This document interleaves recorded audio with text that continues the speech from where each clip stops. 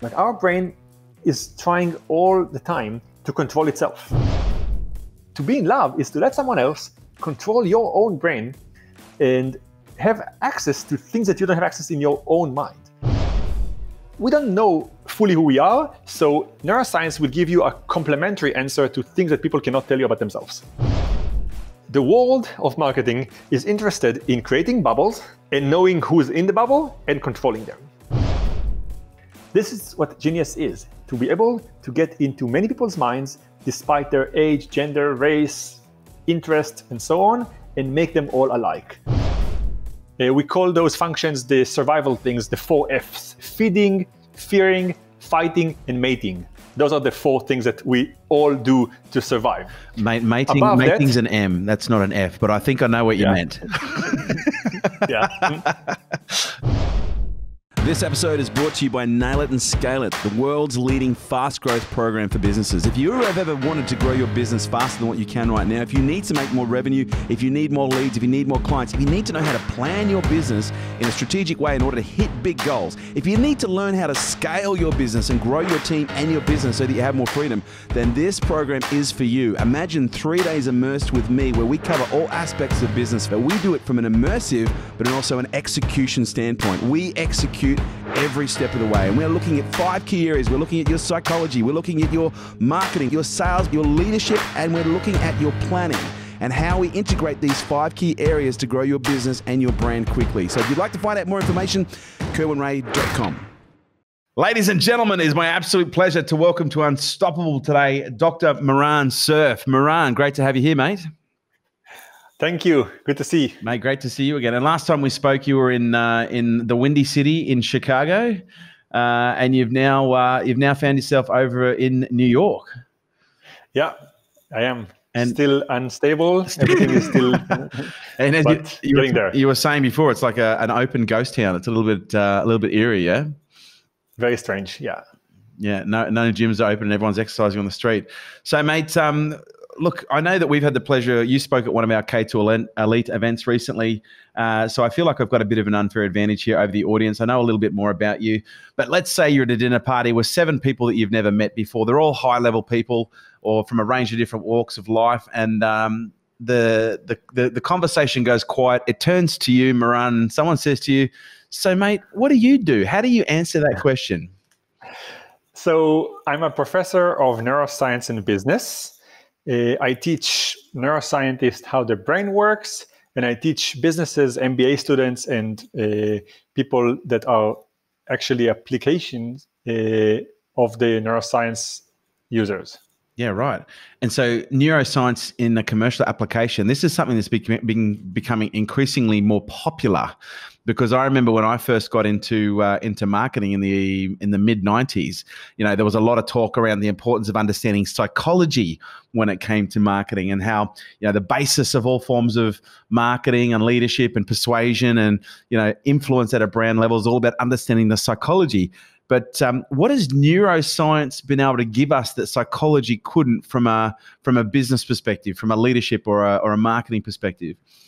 That's a great question. So I think that the simplest answer is that it can give you the kernel of understanding of psychology. So if you could look at someone's behavior and say, okay, now I understand their psychology, understand how they operate, now you can actually go one level deeper and say, what is it in their brain that makes them behave this way? And in doing that, what can I change to make them behave differently? So not just like, this is given, this is how this person is working, and it's just what it is. Can I do something that will make them behave differently? And so what is, because one of the things that you said you do is you teach people how the brain works. And so I guess from a marketing perspective, I'm curious to know, and I'm sure everyone else is curious to know, how, or even a sales perspective, or just the perspective of being more influential, how does the brain work? So if I were to simplify it into one sentence, I would say that the brain's sole purpose is to understand the current state of the world and predict the next one, so you can make sense of the environment. So the brain is trying to take what it can get from the world around us and predict what's going to happen next and decide how to operate. That's what the brain is doing. In a more philosophical way, the brain is the only thing that Mother Nature gave us that can respond to changes in the world after we're born. So our DNA is coding everything about us once we're born, where our height, the color of our eyes, how our immune system is going to work is all written in a code that we want to be able to change. The only change will happen in the next generation. So Mother Nature gave us one organ in the body that still changes after we're born in response to the environment. So if it gets too warm in the world after you're born, your DNA won't change. So you better find a way to wear different clothes after you're born. Otherwise, you will actually melt. So I think that the point is that the brain is the tool that nature gave us to respond to the environment. In the context of business, it means that it's the tool that codes our decisions, our emotions, our ecstasy and agony. So if we understand that, we can understand our customers better, we can understand ourselves better and manage people better, we can make decisions better, we can actually get to the core of who we actually are.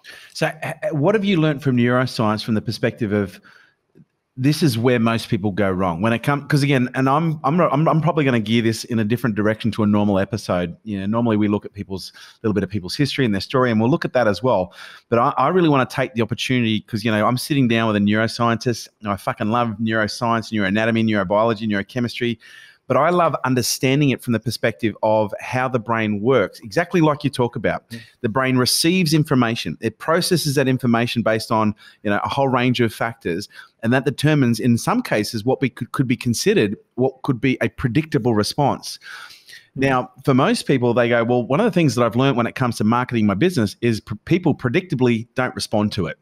And so what do you think are some of the mistakes that you've learned or that you've observed that people make from a branding perspective, from a social perspective, you know, from an influence perspective when it comes to trying to influence people, but their message or their movements fall short? I'll give you two.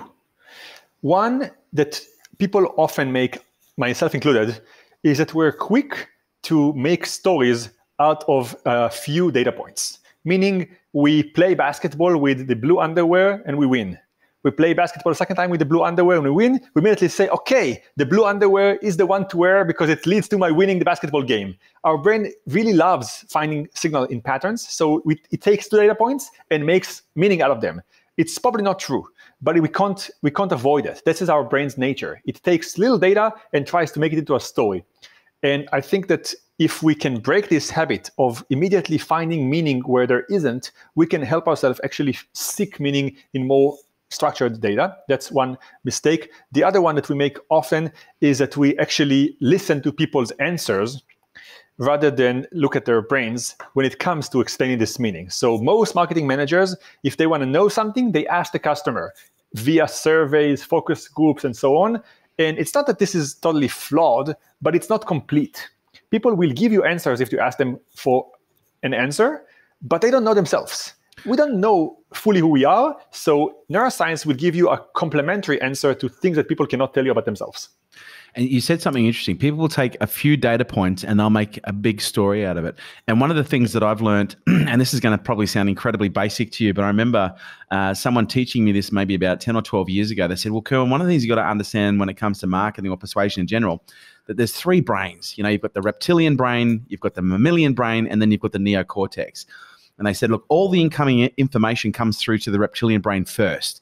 And depending on how that reptilian brain responds will determine as to whether that information will get passed up the chain to the mammalian and then the decision-making cortex, or whether that information gets passed through to the amygdala and a neurotoxin is attached to it and they now consider you a threat. And I was like, so how do you get through? And it's like, well, one of the most important things you've got to understand, this is what he said to me, is the reptilian brain is really basic. And this is where I heard you say it takes a couple of very small data points and it creates a big picture. So is it fair to say that in some respects, that one of the reasons that people fail when it comes to messaging or when it comes to marketing is they try to use too many data points. They're trying to use too much information. And as a result, the brain can't create its own story and it becomes overwhelmed?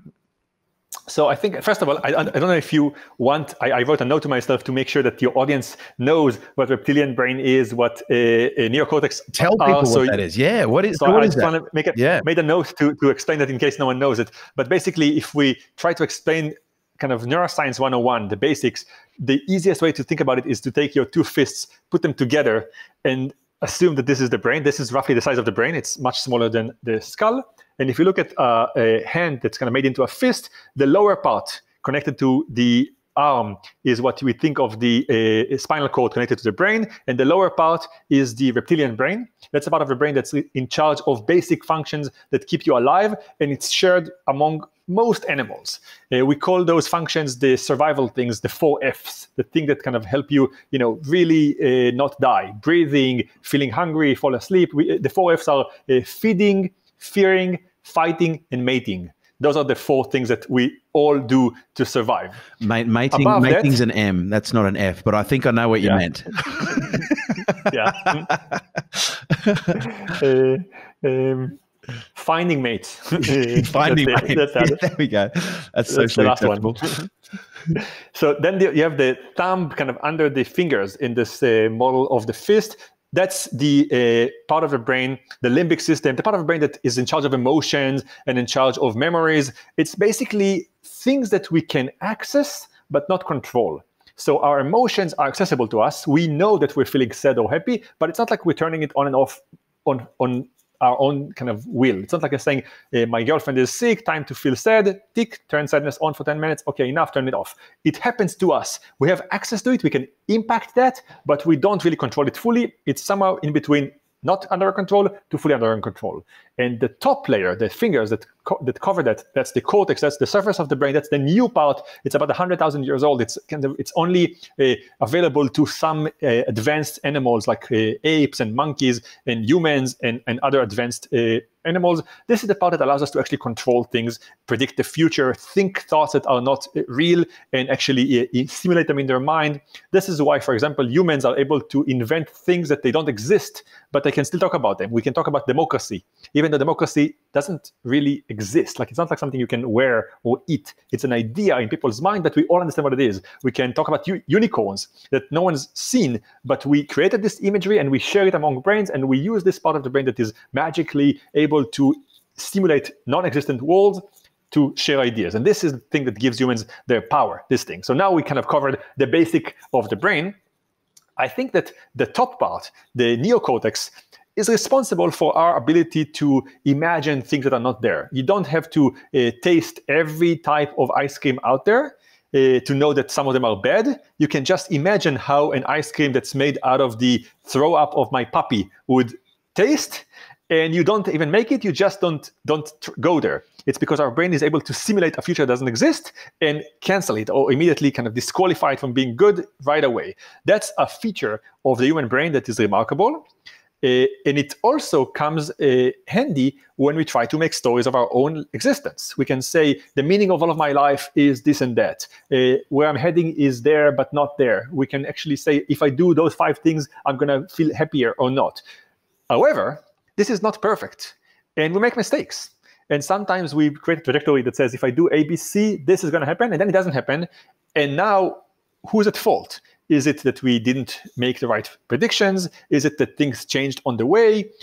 What we need to learn, and that's the key to business owners, is how to understand what is the mental model people have for their future and how you can help them either get there or change it if they're inaccurate. And that is hard because we have to access the brain. It's not what people tell us. People don't know how to articulate those things, but in their brain lie this trajectory that they made for themselves, and we can access it and help them either realize that or change it.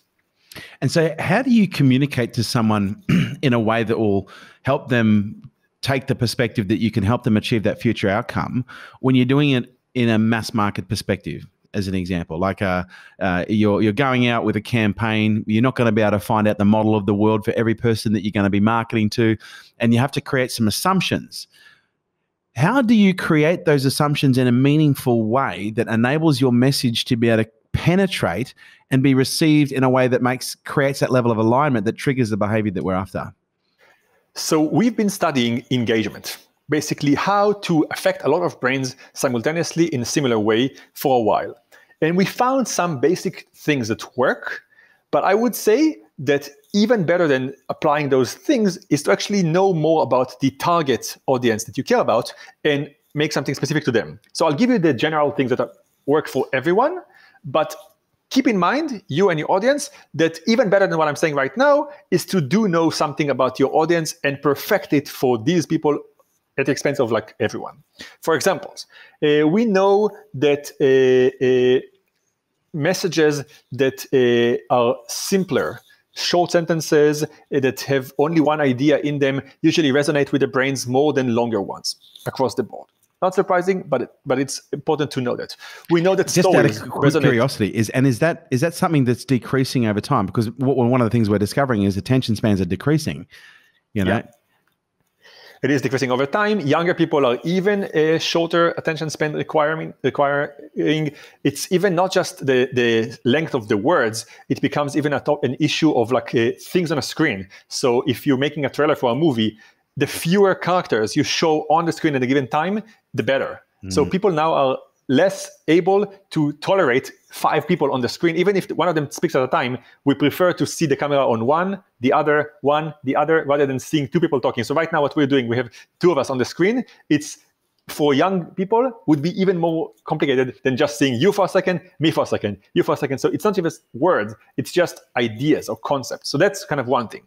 Another thing we learned is, I mean, that's also not true, not new, but definitely true, is that stories resonate well. I think that it was either attributed to Mother Teresa or to Stalin that one person's suffering is horrible, but 1 million is statistics. That is kind of how our brain works. If you tell people that something terrible happened in Beirut a week ago, they kind of lump together the tragedy of thousands of people into one kind of anecdote. But if you show them one kid that was injured, suddenly this kid has a lot more resonance with our brain than the number 1,000 people injured. So the brain likes stories with a character, with an identifiable victim, with something that we can resonate with. One thing that we learned that's not trivial, that is less kind of obvious to everyone who's thought about like messaging, is the importance of breaks. So if you and I talk right now for, let's say, 30 minutes, and I would try to be engaging consistently. Like I would always be high energy, high power. Every sentence would be, kind of low, very kind of impactful and so on. I would actually lose some people. Like there's no way to keep the brain at high engagement the entire time. People need a break. So the good speakers or the good communicators are actually able to give the audience a break that's controlled for. Like they decide that they're going to take a break here, let everyone take a breather, and then carry them over. So good rhetoricians, like speakers like Martin Luther King, Barack Obama, and so on, what they do in their speeches, if you look at that, at some point they will say things like, and the next idea, I think is relevant only for those of you who are billionaires. But he says something that most of the audience doesn't care about. So he basically tells the audience, right now is your time to take a break. I'm going to talk to the 3 people who actually care about that. And then he says, okay, enough with the billionaires. Let's go back to everyone. And he carries you back. And then he says, and the next idea I'm going to talk about is capitalism is doing this and that to you. So he actually kind of controls the mental breathing. He tells people, you can leave me right now. You can go back. When I give talks to audiences, I say, in the next slide, I'm going to talk about the mathematics of that. If you don't care about that, that's the time to doze off. I'm going to tell you when you have to come back. And in doing that, I tell everyone in the audience when they can take a mental sigh and come back with me. And this way, I know that when I want them to be engaged, they are engaged. A lot of people think that, okay, they should be all the time funny. That's not going to work. You have to actually control the breaks. And I guess if I were to give one more kind of big idea, is that generally people like closures. So if you open an idea and you leave it open and you kind of go on attention to something else, people don't remember that there was a branch, but they feel uncomfortable. Something in their brain remains at like a level that's not perfect because their mind keeps saying, I have an open thread there that's not complete. So either finish every thought that you started. If you say, I have 4 points, 1, 2, 3, here's my 4th, I'm done. Or don't say, I have 4 points. But if you start something, finish it, or say, I'm not going to finish it, but don't let the audience wander off with the thought that something is incomplete without you controlling it. I know in psychology we call that opening and closing loops. But I'm curious to know if that is a strategy that you've discovered is actually a great way to actually increase engagement, where you perhaps open a loop, you go off on a tangent, you share a story, okay, but then you literally have these people going, well, but what happened back here? And then you close out the loop once you finish the unrelated story to keep people, essentially engaged and entertained. if you can, it works beautifully. If you build a talk or an ad and you remember all the puzzles that were open and you close them, the audience is impressed. Like people, when the resolution happens, people actually like you. It's just the worst thing to forget that. So if you say, I'm going to remember, I build my entire plan for the next 30 minutes with 4 ideas. I'm going to tell you that there are going to be 4 ideas, and I'm going to start with idea number 1, and then a story, and then it reminds you of association, and then idea number 2, and at the end I'm saying, okay, these are my 4 ideas. I can summarize them for you. You get all of that. People would love you. But if you forget one of them, if you don't resolve an open thing, people they wouldn't know to articulate it. Like that's the power of neuroscience. They won't be able to tell you, I'm upset because this happened. But somehow, if you look at their brain, you will see that there's a failure to get 100% engagement because somewhere in their brain there's a thread running and saying, like, I didn't get the reward I'm expecting. How can we take these applications to perhaps a social environment? You know, we've only got in some cases, let's call it, because most people have what I refer to as the Snapchat attention span. You know, most people, and it's not even that. Like, and again, you might be able to tell me this because I remember, the latest information was the average attention span is about 4 to 6 seconds. Is that right? I think that it comes from a study of Hollywood films. Right. So Hollywood used to have long shots where it was like 30 seconds, and the camera would follow the character and like into the room. And now, if you look at the Hollywood film, it's averaging about 5 seconds cuts. So every 5 seconds, there's like thousands of more cuts in a 1.5 hours movie compared to Charlie Chaplin movies like 70, 80, and 1970s. I think the thing that's most disturbing is I think goldfish actually have a 7-second attention span. Yeah. That's kind of scary. They're getting better. But it plays into what you're saying, the importance of having breaks. But I guess my question would be, is there room for us to consider things like micro breaks? Because, perhaps if someone's giving like a 30-minute, 45-minute keynote presentation, there might be the requirement for people to, create a long and engaged or a long and disengaged pause for people to, recalibrate and rehabilitate their attention span to re-engage. But let's say you're in a conversation or you're in a messaging frame where you've only got maybe 30 seconds to 3 minutes. Does a pregnant pause or a micro break that's uninspected, does that have the same impacts and effects? It's kind of a magic thing to know how to pause for the right amount of time, and the medium makes a big difference. If you're on TV on CNN, you're given 10 seconds for every sentence at the most.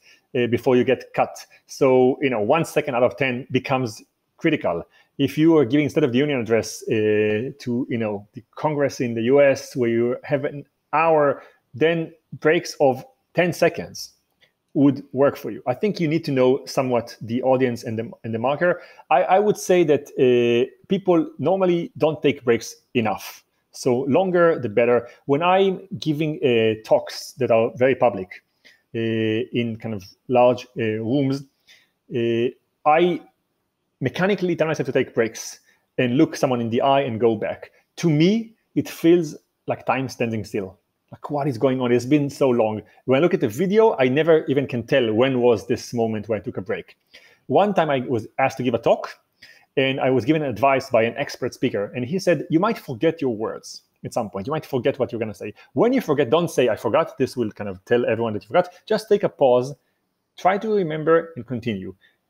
Most times, people would think that you're just thinking and that this was actually an intentional pause. And when I actually did it once, took the pause to remember and calibrate and continue, that was when I was told by everyone, this was the most powerful message that you gave us. Because people think that, okay, you really thought about it. And said, I think as an advice, I would say longer pauses than you think you need. Yeah, right. Calibrate for that. And it's a powerful way to engage people because in some respects, especially if they're engaged to what you're saying and you stop, it engages the intrigue, the novelty, which is in most cases, what so many advertisers, so many marketing, and the chemical profile of intrigue, I believe, is norepinephrine and dopamine. And that's where we're essentially presented with a novel concept or something that's new or something that's exciting. I think in the movies, they call it the cliffhanger, where all of a sudden there's a scene that happens. We don't know what happens next. I think one of the most famous Hollywood horror films, it was Jaws. And, there was I think it was an hour and 47-minute film. And for an hour and 44 minutes, you never even saw the fucking shark. Yet people were traumatized to the point where they were actually walking out of of the cinemas because they were so scared. So how do we engage novelty? How do we engage intrigue in a way that is actually effective and doesn't actually make people go, well, hang on, I'm not actually really interested in what happens next. It's more just uncomfortable silence now.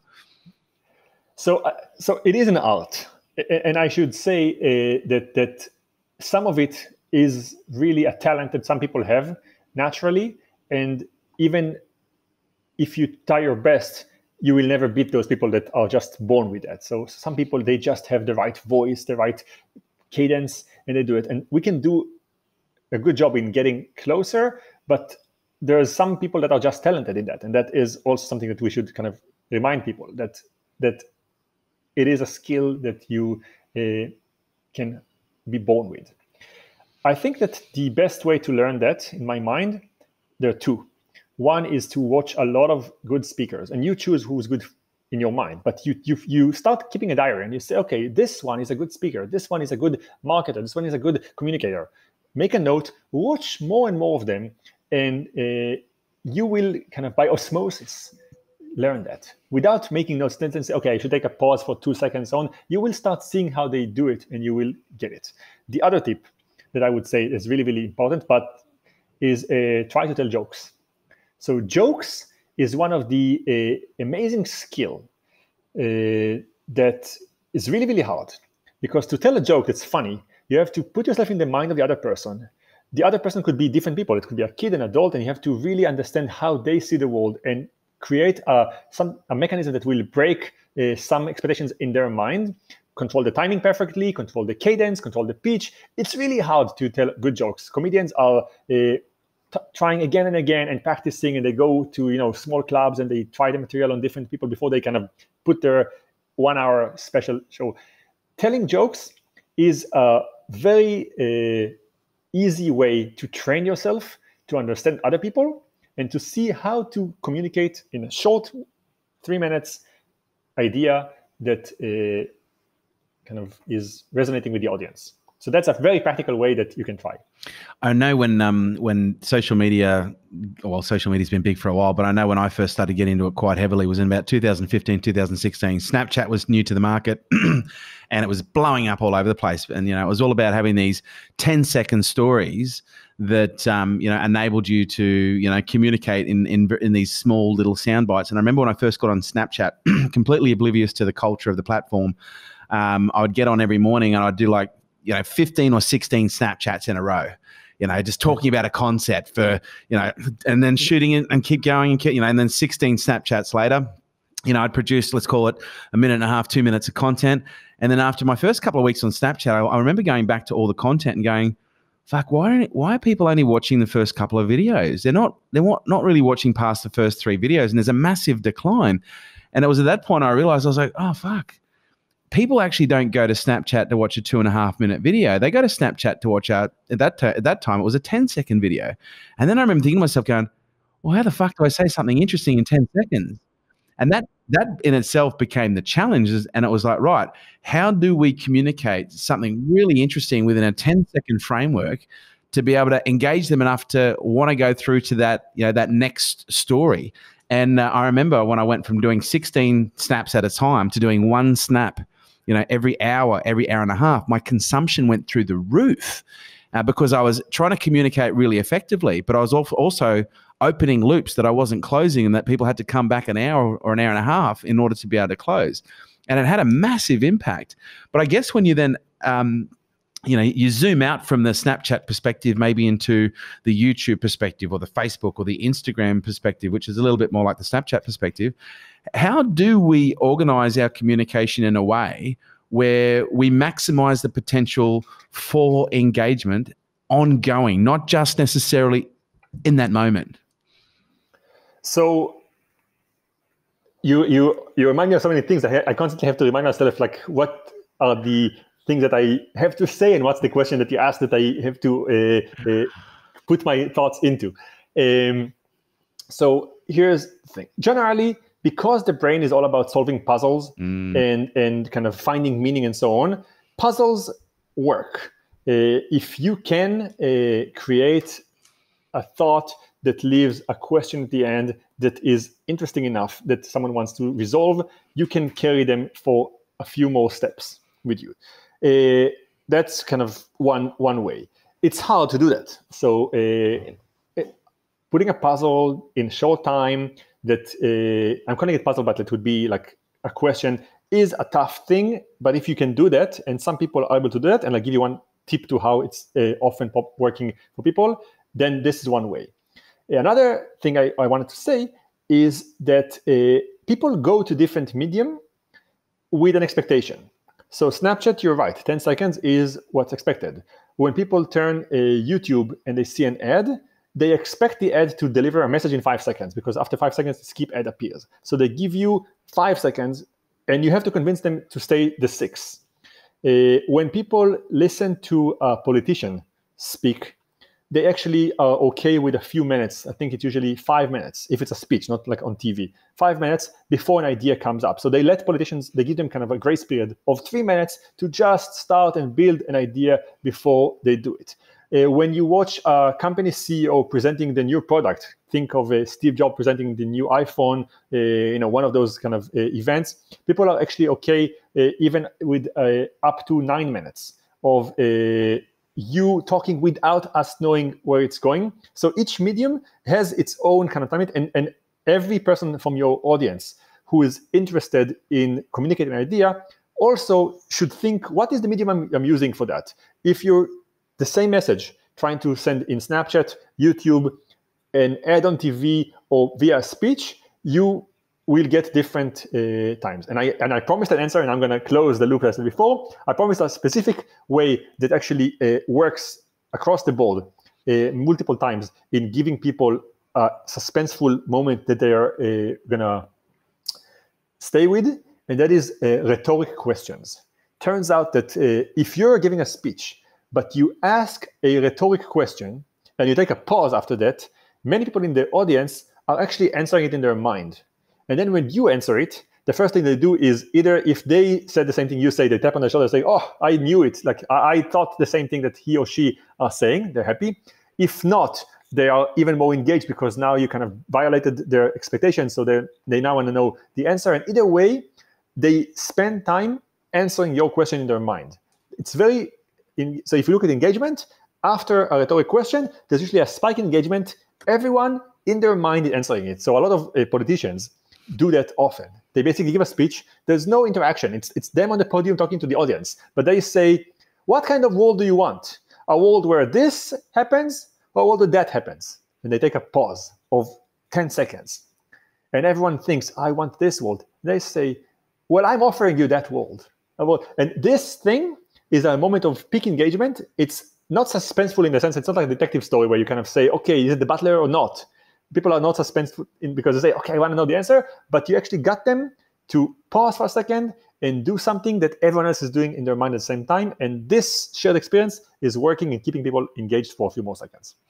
So I've been taking a lot of notes, or little bullet points, whilst you've been going through, to try and, I guess, construct the ultimate formula for delivering a message that's going to get through. And here's what I've got so far. And so from what I've heard you say, one of the most important things when it comes to delivering a strong message that's going to get through is it needs to start with being simple.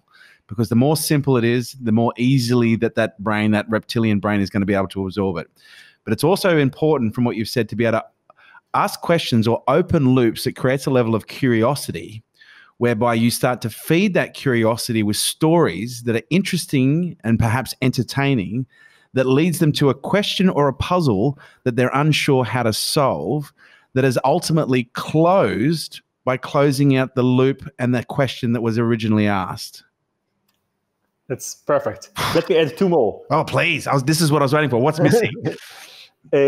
One I would add is control your voice. That is also really powerful. If you're in theater, they spend a lot of time on just deciding when I would raise my voice or lower it. This is kind of advanced, and but that's actually critical, because as a speaker, I can say for a fact, the more monotone you are, the more people, even if the content's really interesting and really thought-provoking, they'll drain out. And it's almost like it needs that level of inflection, that vocal variety. so because it's unexpected, I'm assuming. Is that what it is that engages people? Yes, it is. It's basically showing them that there's something that they don't know that's coming. They did not know this is coming. It tells them exactly when they should care, when they should not. It's making them kind of wake up if they're kind of losing you because you kind of increase the volume and so on.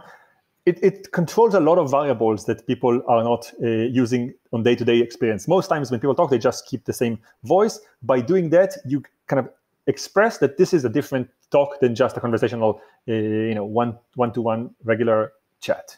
It's different. A side note to that would be that if you're presenting visually, the body is also a tool that you have. The decision whether you move or not, whether you look someone in the eyes or not, whether you use your hands or not, all of those are decisions that it's not that there's a correct or incorrect one, but it has to be decided upon. If you decide to move, why? Is it because you want to kind of say that this spot on the stage is where I talk about the bad things, and I'm moving to this spot and I'm talking about the good things? And people in their mind associate that I'm here talking about good things, and I'm going here to tell them what's bad, and back again. Do you create this thing or not? Do you, with your hands, actually create, like if you say there's three things, and you create a kind of hierarchy, that this is the top one, this is the bottom one. You can say three things. So all of those things are decisions to make. They shouldn't be arbitrary. Those are all in one. And I give you another one that's really common and important in the world of business. People many times in the world of business give the customer, the audience, numbers, but the audience or the customer doesn't know what to make of those numbers. I'll give you a clear example. If I say, using this drug makes people decrease their smoking by 90%. You don't know yet if it's a lot or little. And if I say, which is a lot, now you know.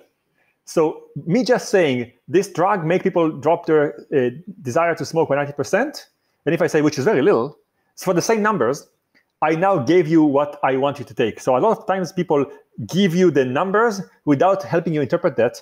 And then people would pick up later what it meant, but without the interpretation, many times people just kind of keep afloat the number, and they don't yet know. If I say there's an increase in number of cuts in a movie in the last couple of years to 1,000 cuts.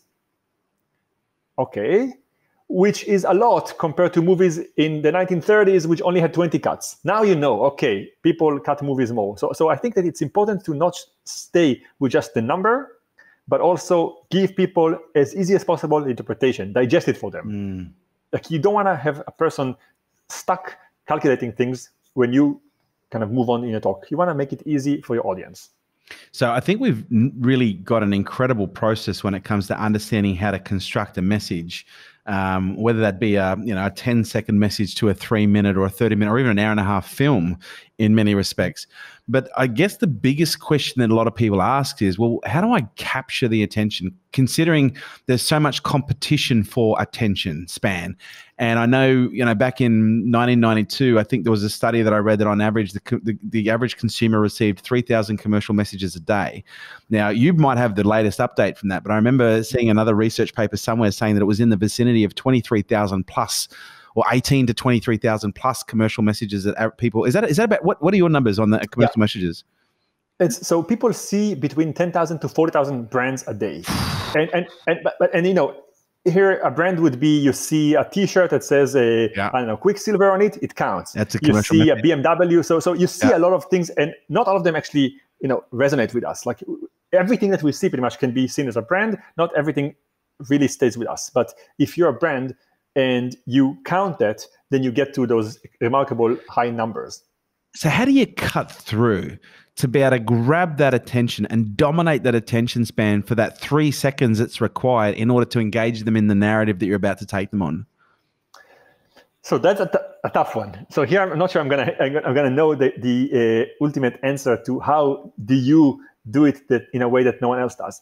I can tell you one way that you don't want to do, which is doing bad things definitely does it.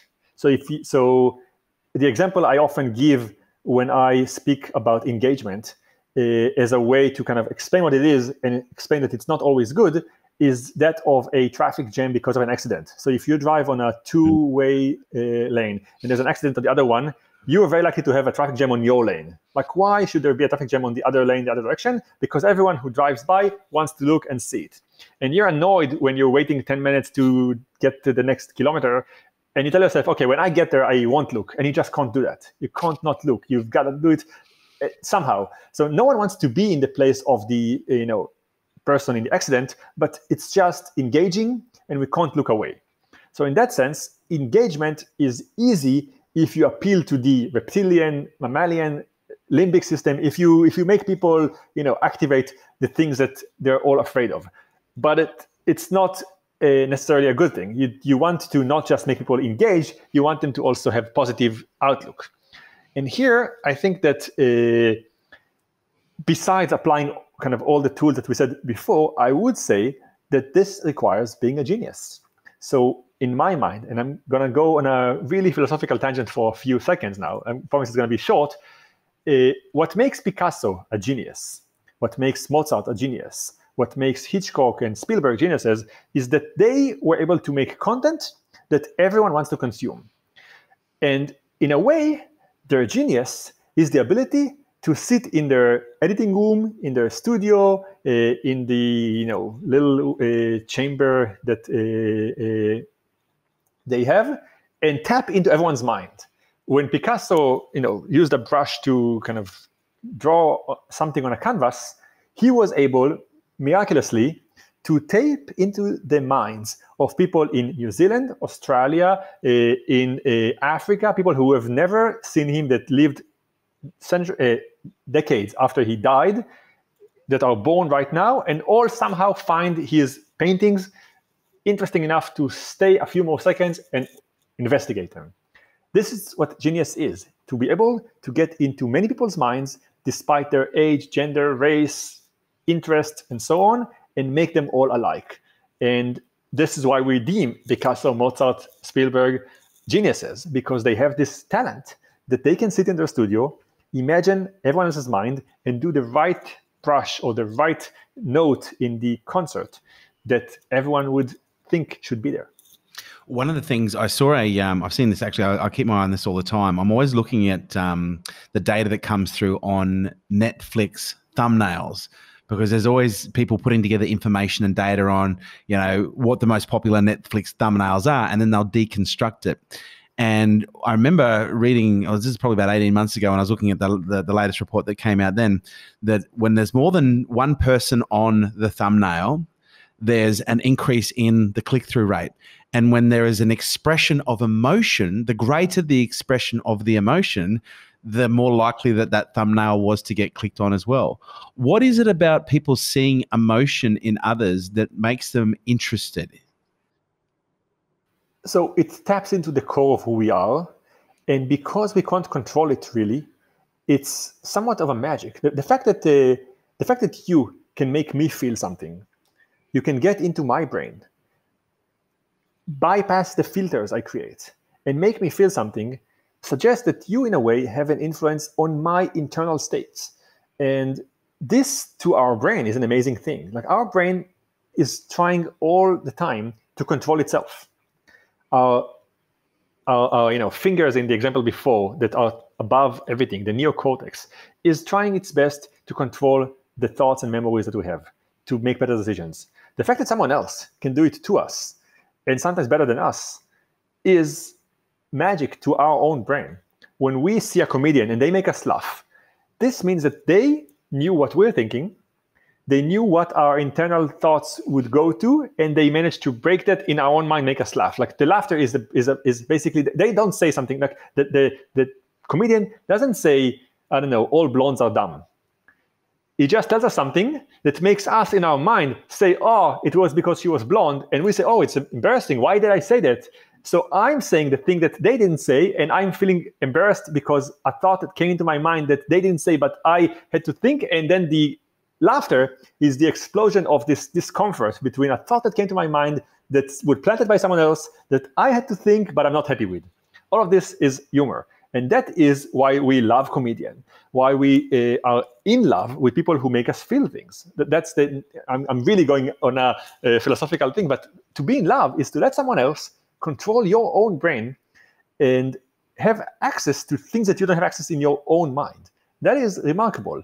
I'll say one more thing, and then I promise I'll stop with the philosophy.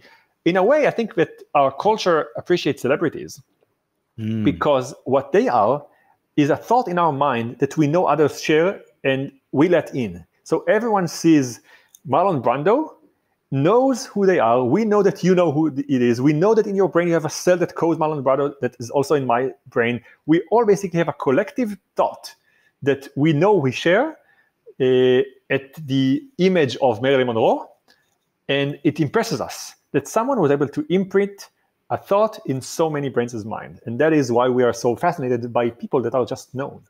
And then I'm taking a break. No, we'll take a short break and we'll be right back. I will round it off with this. So, like, we're mammals, right? So we're a pack animal. We're socially orientated creatures. And as a result, oftentimes as we learn, grow, adapt, evolve, and develop, one of the ways that we learn is we look to the pack. We look to the herd in order to, in some cases, respond in situations where we're unsure of how to respond. And look, I think it's fair to say that marketers have known that social proof has been an incredibly powerful, form of influence for a very long time, and it lends to the celebrity factor as well. Because celebrity is a I guess you'd call it an authoritative form of social proof. And then we've got relative social proof. So authoritative social proof would be, well, I saw, Michael Clark, the cricketer, use that cricket bat, and so that's the cricket bat that I want to use because he's, one of the greatest batsmen in the world. And then we've got relative social proof when we can see people, oh, that guy's just like me. Oh, and he does that. Or maybe that's what I should do. And it's a catch-22 because if we grow up in an environment where we're being socially proofed by the wrong behaviors, we grow up and adapt to think that they're normal and the right and the correct behaviors, despite what evidence that might be contrary to what we're trying to do. So I guess from my perspective is, what is social proof? And how do we use it intelligently in a way to influence people to do the things that are better for them? And again, the presupposition is here, if we're trying to influence someone, we're trying to influence them for the better, not for the worse. Okay, I wrote 3 things I won't forget.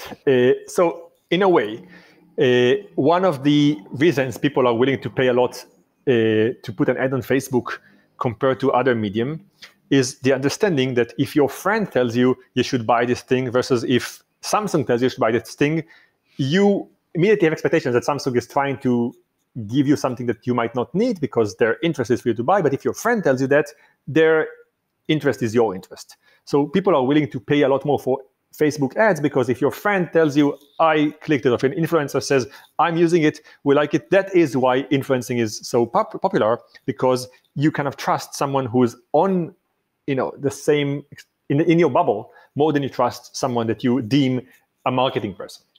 So the idea of all marketing right now is somehow to penetrate your bubble and get someone in your sphere to tell you should buy that. If I can make your best friend tell you those are the best headphones, buy them, then whoever sells the headphones did a good job because they managed to penetrate the world of marketing and get you to do something. So that is... And what's interesting, the data reflects that, because what the data tells us is clicks from shared content are 5 times more likely to result in a sale than clicks from a piece of content that hasn't been shared by someone in their network. That's 500%. Exactly right. That's fucking powerful. Yeah. So we get that. So now take it to the extreme. This means that the world of marketing is interested in creating bubbles and knowing who's in the bubble and controlling them. So everyone's interest right now is in having you talk to people like you, or that can influence you, or that share ideas with you, and then for someone on the outside to know, okay, I can draw a circle around this group and find one person there and make him or her start kind of communicating my ideas. So everything is about creating small clusters and understanding them. Now, this was happening all the time anyhow. Tribes were formed, countries were formed, communication was formed, but through the power of social media and through the power of technology, this now is on steroids. Everyone is always part of some group. Facebook clusters you, Twitter clusters you, all companies segment you. You're always, for everyone, part of a segment. The segments become smaller. It might be just you and two other people that are in this, but we know that if we make this person tell you that, you're going to be influenced. So the one advice I would have, control it yourself. Decide who you want to be influenced by. How do you do that? You look at the people around you and you say, who I consistently am aligned with. When they say something and I do that, I feel happy. When I say something, they listen. There are people like that in everyone's sphere. Choose them, tell them, you and I are now part of this group that I'm going to use for this and that idea, and then spend more time physically with these people. Now, I know that right now physically is a bit of a hard thing, but generally what we know is that the brain tunes quickly to interactions with people that it sits next to. So if you and I spend a lot of time talking to each other, we will start using the same words. We will nod our head roughly at the same time. We would use the same jargon to describe ideas that only we know. We'll have internal jokes. We'll develop our own little tribe. So if you choose the people that you want to be like, you have more control over which ideas influence you, how much, and kind of how to stop them. And I think that's something that up to now happened to us. And I think that the world around us requires us to start choosing that. We have to choose who we want. So the parallel, the simple one is that you choose who to follow on Twitter or on Facebook. I think you should choose that in real life as well. Absolutely.